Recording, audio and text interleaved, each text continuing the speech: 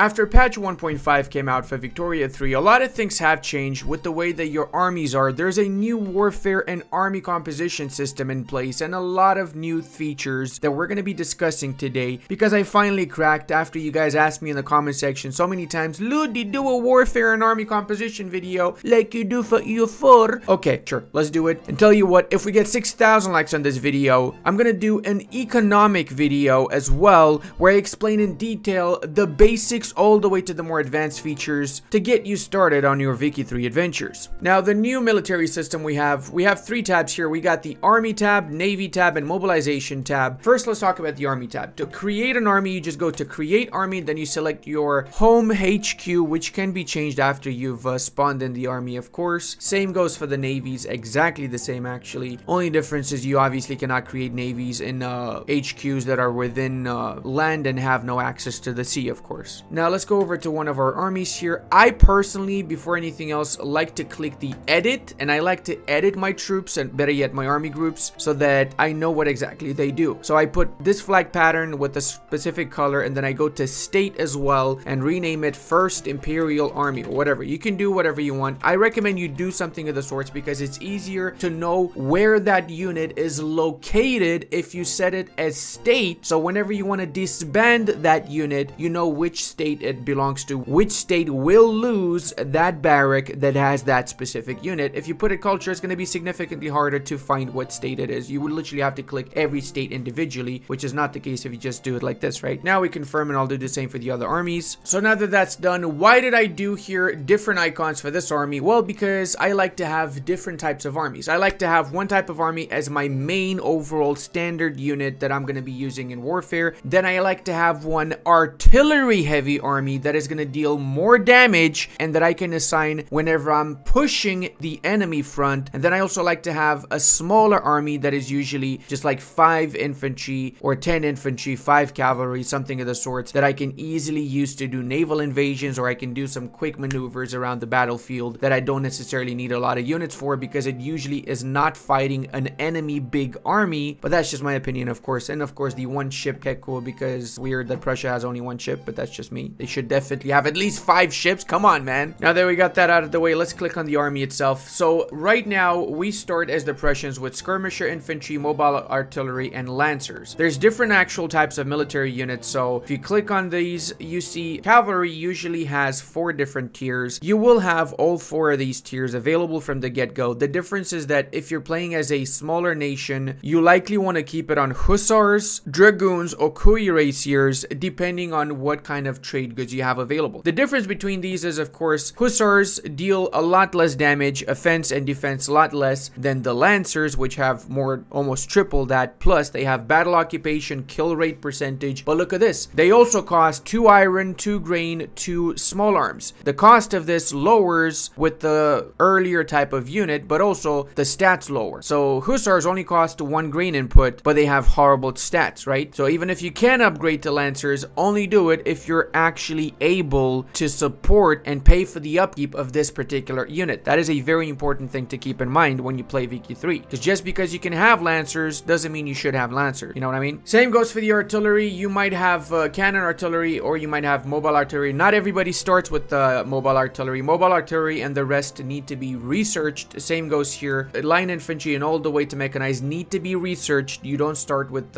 line or skirmishers. A lot of countries start with skirmishers, but that's usually the great powers. Like Prussia starts with them. I think the French start, the British start with them. So the big boys essentially usually start with the skirmishers. Same thing goes here. The skirmisher units do have a higher upkeep, 1 ammunition and 2 small arms. The line infantry only have the 1 small arms, and the irregulars have no upkeep. So you technically could have an army with 0 upkeep as long as they are just irregular units, which is kind of the case that the Great Qing have. They basically have irregulars with a couple of I think dragoons on the side, if I'm not mistaken. Maybe hussars, I'm not sure. The difference between these is massive. Like, look at this. Just between irregulars and line infantry is double for the offense and 150% increase for the defense. And then for skirmishers, not so much. Only 5 extra offense and 10 extra defense. It gets much better as you go along, of course, with the latest mechanized infantry. Will have 50 offense, 60 defense, and 10% devastation, but the cost increases so much. However, by that point of the campaign, when you're gonna have these type of units, you will be more than able to support these units, of course. And the reality is that late game, you kind of want to have a big army, so you have a lot of upkeep for this big army, so in turn you have a lot of demand for those particular trade goods, kind of like a closed loop where having a lot of troops with a lot of demand equals a lot of need for certain goods to be produced, which in turn means you make a lot of money. So now that being said, what is the optimal army composition in Victoria 3? Essentially, you want to have less artillery and cavalry combined than you have infantry, and now the amount depends on the size of the country and the amount of money that you can actually sustain an army for. So say, for example, as the Prussians in 1840 will be able to get 50 infantry per army with 30 artillery and 10 cavalry. Even 40 artillery is not bad, since artillery has extra damage compared to your infantry units. So say you have skirmisher units which have 25 offense, but the mobile artillery has 30 offense, and this is the thing that matters, right? Because in the combat phases, they take 2 stats and 2 stats only. They take offense and defense. So the higher the offense you have, the more damage you deal. The higher defense you have, the easier it is to defend and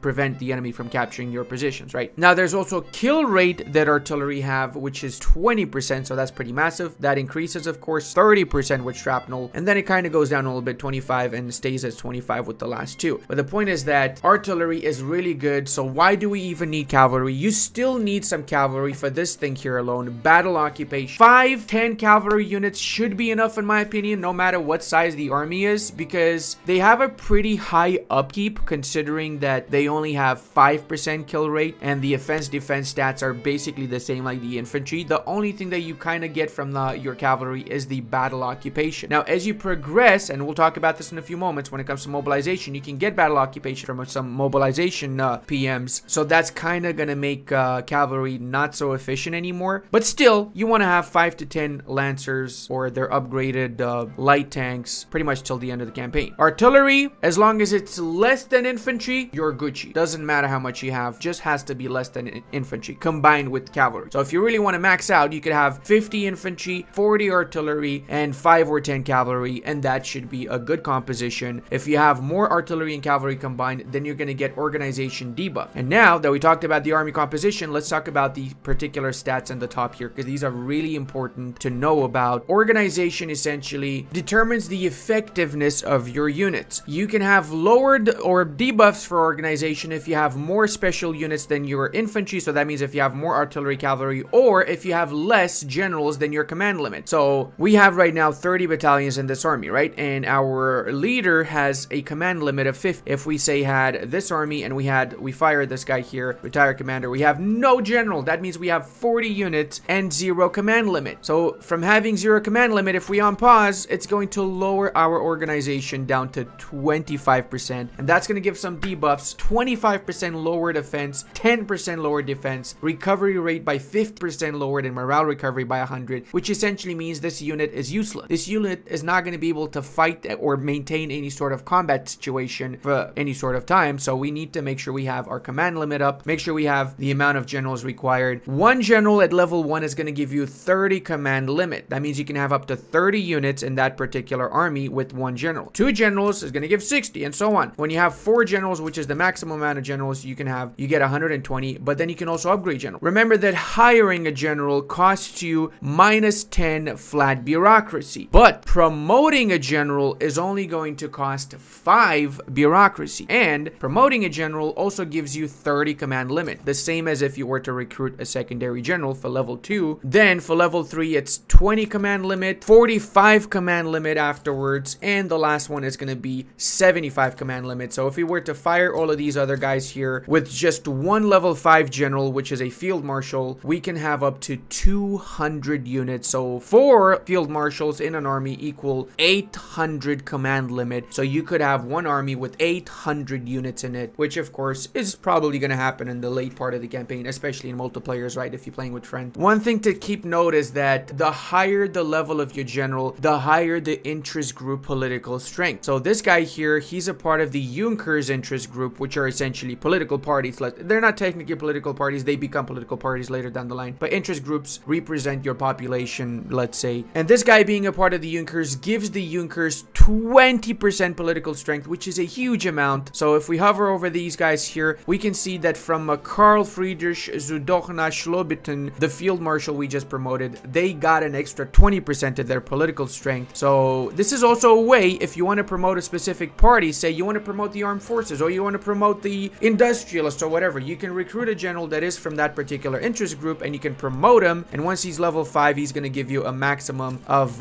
20 political strength. As such, you can see that reflected in the clout of that particular interest group. Okay, I was actually talking about organization, so let's go back to talking about organization. Now that we have the command limit, our organization is going to fix itself, but it's not instant. It takes time, so we have to wait a few weeks until it goes back up to 100, and then we don't have these debuffs anymore. They lower the debuffs the more the organization is, right? Some other important stats here, of course, are your offense, defense. This is the value that they take when they attack and when they defend a specific position with this particular army. This can be increased or decreased based on the units that you have. So if you were to have irregulars, that would lower the offense and the defense. But take note, you cannot demote units that are skirmishers to irregulars. So you can go up, you can promote irregulars to skirmishers by clicking this button here, upgrade, but you cannot demote. So in our case here, we have to keep it as skirmishers because we cannot demote these guys to irregulars. Same goes for the artillery and for everything else. For the cavalry as well, if you want to say make these guys hussars, you cannot just go ahead and make them hussars. You have to keep them as lancers if they already are a higher tier unit. Your manpower is pretty self-explanatory. This is the amount that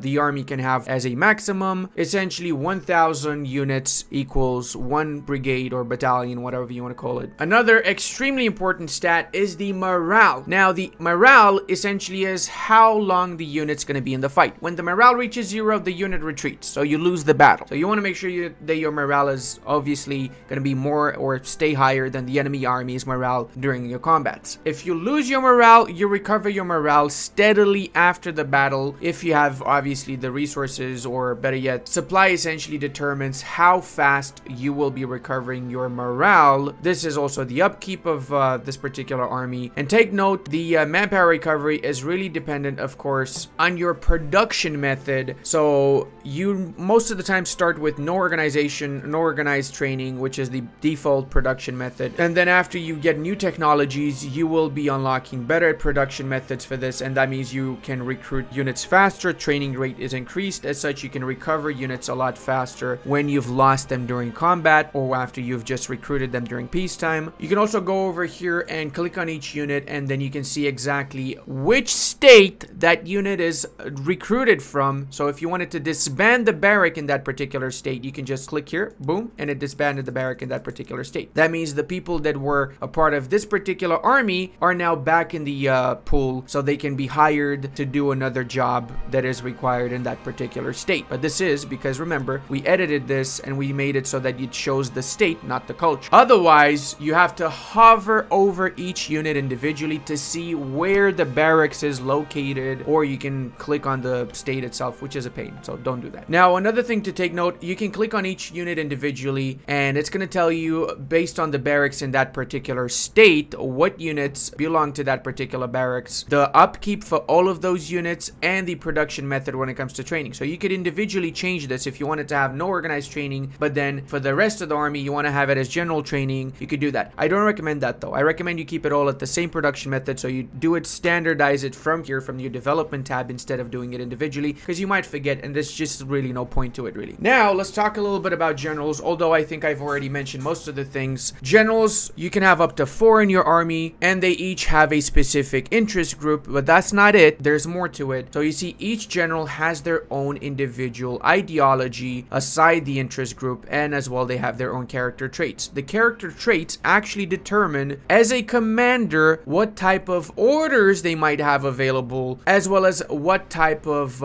bonuses they might have. So here, for example, because he's romantic, he's going to have less offense by 10% and morale loss by 10% as well. And because he's a defensive strategist, he has a unique order that you unlock whenever you recruit him. That being said, he's also a royalist, so that means if he's ever going to be in charge of an interest group, which you can also make generals in charge of an interest group, I'll show you in a second how, he will be strongly endorsing monarchies and opposing council republics and any sort of democracy or theocracy better yet. So let's recruit him. Now, as you know, you can promote him, and that's going to lower the bureaucracy, increase increase the command limit. It's also going to increase the political strength. Plus, we can issue specific orders for each general. Right now, there's 12 different types of orders, 5 defensive types and 7 offensive types. And these are based off of skills. There's default ones, advance and defend, which is 10% defense bonus or 10% offense bonus and 5 general advancement speed. These are the default ones in case they don't have any traits, these particular generals. But this guy, he has a trait. So he can do adamant defense, which offers 15% defense bonus, much more than the standard by 5%, and dug in chance plus 100%. However, it does also increase the supply consumption by 20%. So if you don't have a strong economy to sustain whatever supply is required for that particular army, it can be a little bit painful. In the later part of the campaign, this is actually very beneficial because higher supply from your armies, as far as I'm concerned, means a higher demand for that particular good. So the more factories you have building that particular good, the more money you make out of it, right? I'm not going to go through each of these obviously individually. There's a lot of different ones. Some of them are really good, like cautious advance is probably my favorite one because it has less advancement speed, but it has minus 5% morale loss, recovery rate plus 10%, and careful maneuver chance plus 50%. Careful maneuver is one of the maneuvers that the generals can have during combat. We'll go into that in a few moments when we actually show the combat. Generally, it is preferred to hire generals that have these kind of traits as they can be pretty good during combat, so keep an eye out for them. Now, let's recruit this guy here for a second, right? So we got this guy who's a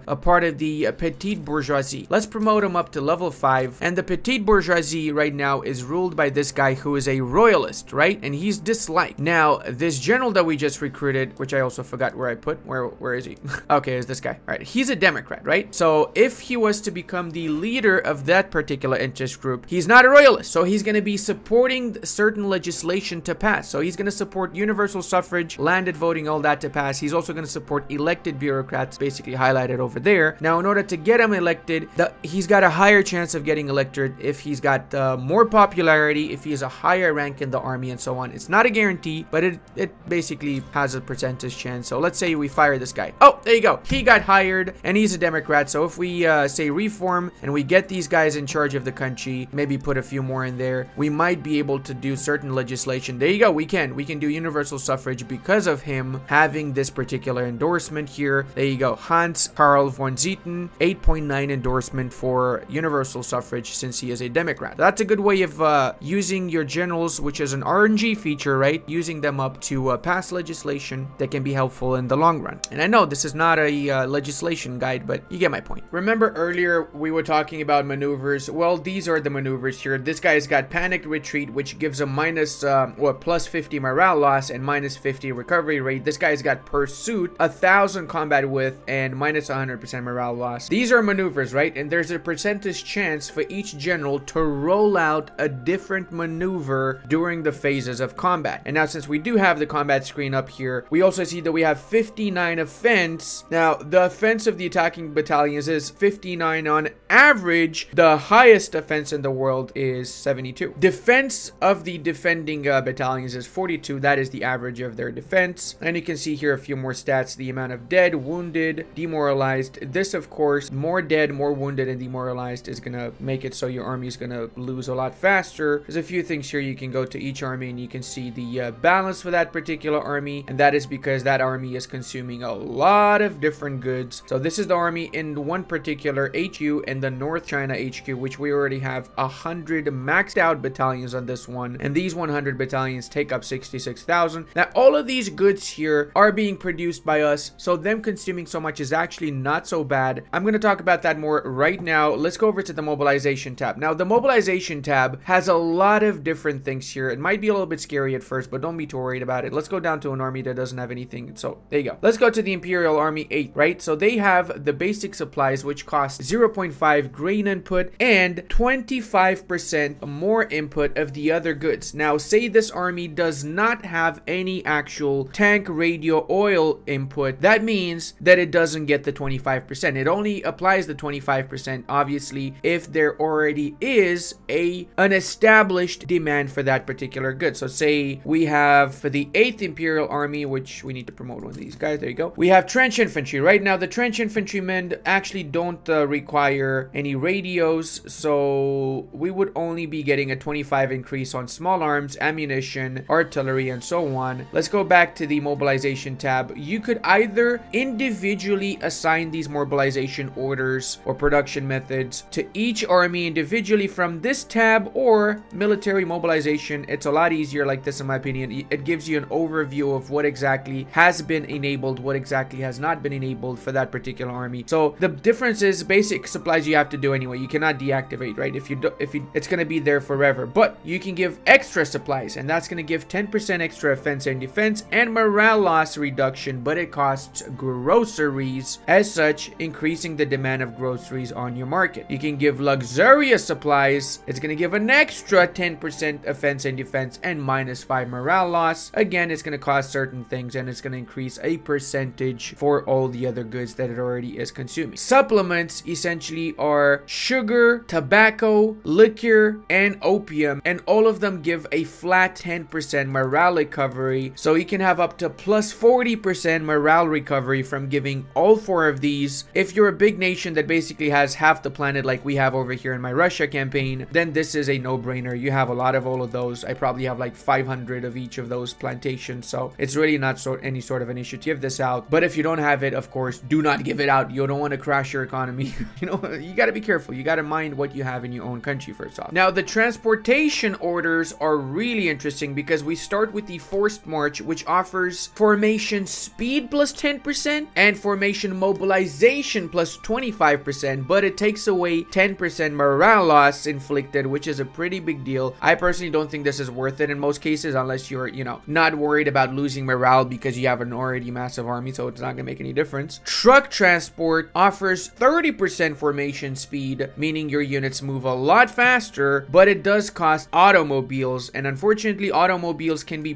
pretty expensive. Right now, let me show you. In my particular market, I'm not even producing that many automobiles because rubber is my biggest enemy here. I have some rubber companies. I am 4th producer in the world, which is not that impressive, let's be honest. And my main issue is just that I didn't rush for the colonies in Africa as fast as I probably should have in this particular run, because rubber limits the amount of everything you have in the late campaign. So you want to rush for Indonesia, you want to rush for South India, South America, and Africa to get as much rubber as possible. And as such, if you don't have the rubber, you don't have an excess of automobiles, I don't recommend you give this out. Engines, on the other hand, give a flat 20% formation speed, and that's it. They don't give any mobilization speed. They don't have any debuff. And if you have a lot of engines, go ahead and give this out. But again, you need to make sure you have a good supply of engines. Right now, I'm the world's leading producer of engines with 26,000 being produced. The second after me is the Brits with 2,000, and I still have a negative. Look at that. Oh no, actually, I just okay, I don't have a negative anymore. I have 26.4 and 20. Fine, I had a negative up until a few moments ago. Never mind. So because we don't have a negative, we can give out the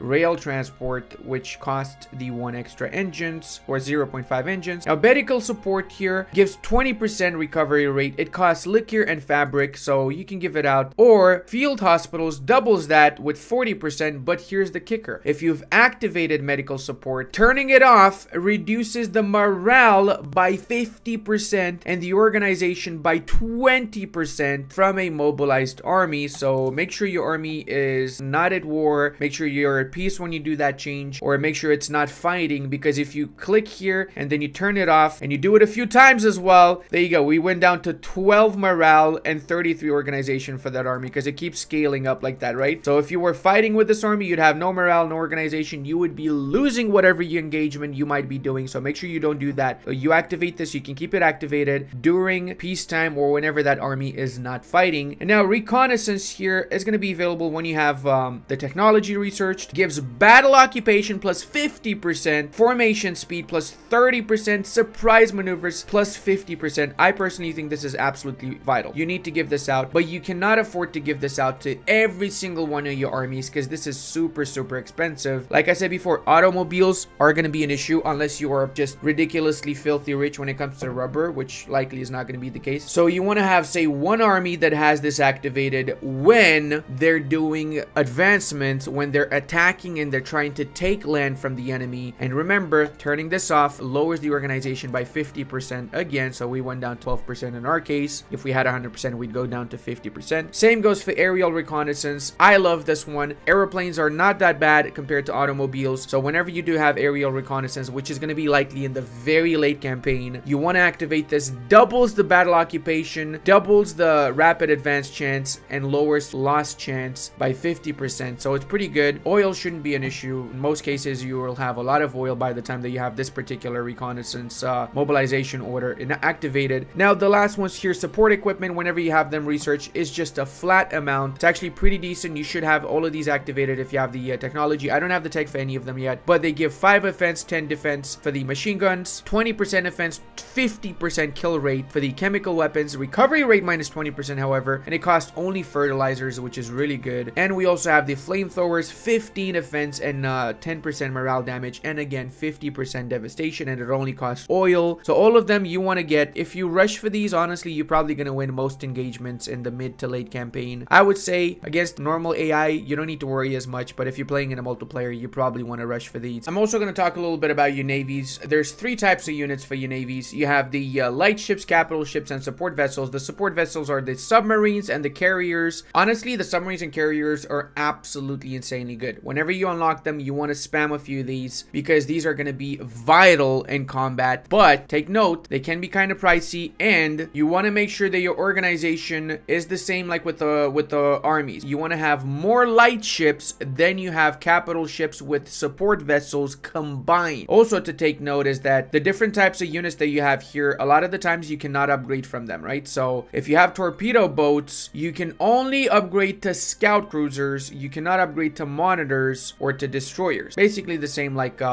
with the infantry, with the army units essentially. The orders for the admirals are slightly different. You have more specific orders here, like you have raiding efficiency, convoy protection, interception chance, and everything else. So navies are fairly straightforward in my opinion. You either click here and you do a naval invasion somewhere, you might be able to do a naval invasion. You deploy to a sea node, and then when that navy is in that particular sea node, it's either going to protect in that sea node your traffic, protect from enemy navies trying to invade, or enemy navies trying to raid your convoy. And you can also do the set station in HQ, which essentially just stations it and doesn't do anything in a particular HQ. I prefer to have them out in sea, usually at nodes, to protect specific trade convoys, and of course move them around based on whenever you need them, wherever you need them during combat. The stats at the top, exactly the same like with armies. You show your buildings here where the navies are originally from. Modifiers, you don't have unique mobilization orders as you have with the armies, unfortunately, for the navies. Now when it comes to strategies, I set up a little bit of a First World War here against the Austro-Hungarians, and we've got almost the same amount of units, 1.1 thousand against 1.1 thousand, or 1.2 thousand anyway. So essentially we've got the same units, we've got the same technology as well. Also, screw you Romanians, ungrateful scumbags, actually joining the Austrians. I've helped you this entire freaking run, bro. What? I hate you. Oh my god, seriously, I'm gonna remember this, you scumbags. Anyway, my point is that during these kind of massive engagements, your main enemy is gonna be attrition. Look at this. We already just started the war and we have 100,000 dead. 94 of them are our troops due to attrition. That sucks. We haven't even fought yet, boys. That's a lot of population right there. In most cases, you really want the enemy to be pushing you so that you have a defensive battle, which is a lot easier to repel. Once you've repelled the battle, you go from having your units on